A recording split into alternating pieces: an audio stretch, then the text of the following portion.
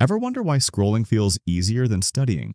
Why binge-watching Netflix is effortless but going to the gym feels impossible? Why junk food is so tempting, but eating healthy feels like torture? Here's why. Your brain is wired for easy dopamine. It's constantly hunting for quick hits of pleasure with zero effort. But what if you could flip the script? What if you could actually rewire your brain to crave hard things instead?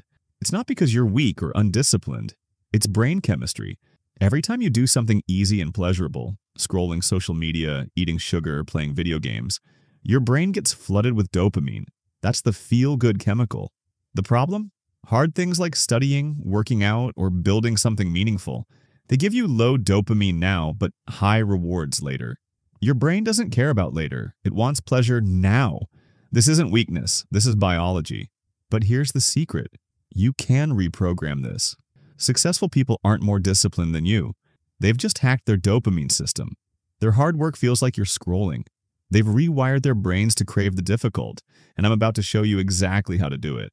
Here are 3 neuroscience-backed methods to force your brain to actually want hard things. This isn't about willpower, this is about rewiring.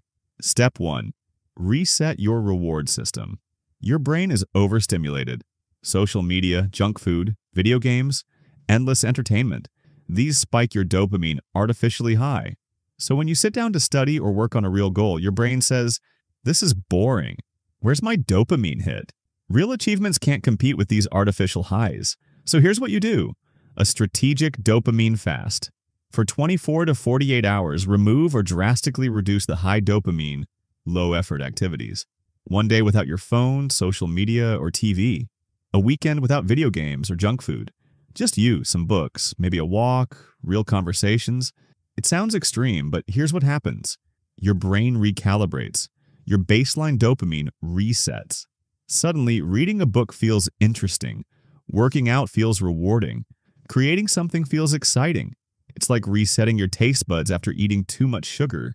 Healthy food starts tasting good again. Your brain remembers that normal activities can be pleasurable.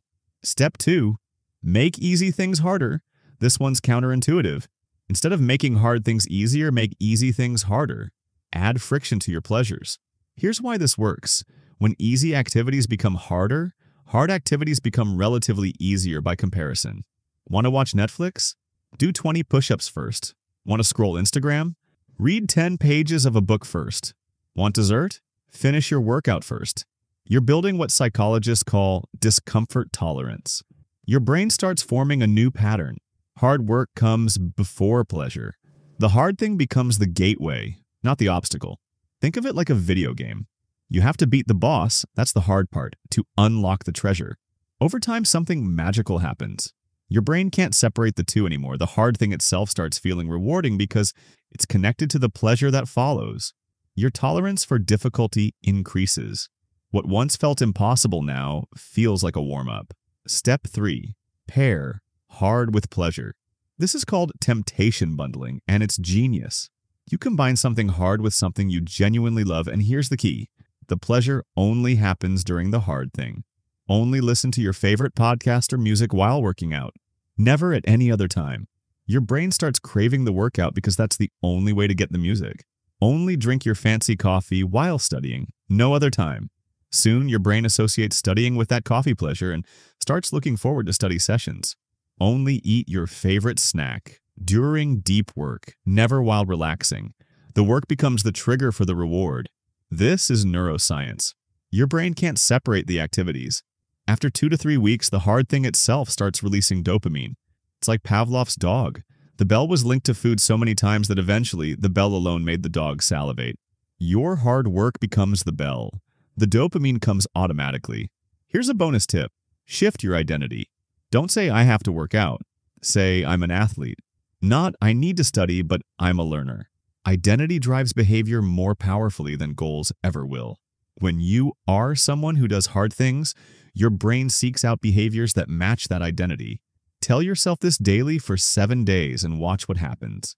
Here's the truth. Your brain adapts to anything you repeat. Successful people find hard work relaxing, not stressful, because their dopamine system is recalibrated. What feels impossible to you right now will feel completely normal in 30 days. Right now, discomfort might feel like pain, But keep exposing yourself to it and you build immunity. Like steel forged in fire, you become stronger through the heat.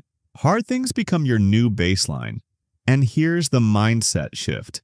Stop waiting for hard things to feel easy. They might never feel easy, and that's perfectly okay. But you can learn to crave the challenge itself. Discomfort is just your growth signal. You're not broken if things are hard. You're evolving. So here's your challenge. Start with one method today. Pick a day this week for your dopamine detox, or choose one hard task to pair with something you love. Your future self is either getting stronger or staying the same, and that choice happens today. You don't rise to the level of your goals. You fall to the level of your systems. Build the system. Crave the hard work. Become unstoppable. Your brain is waiting to be reprogrammed. Let's do it.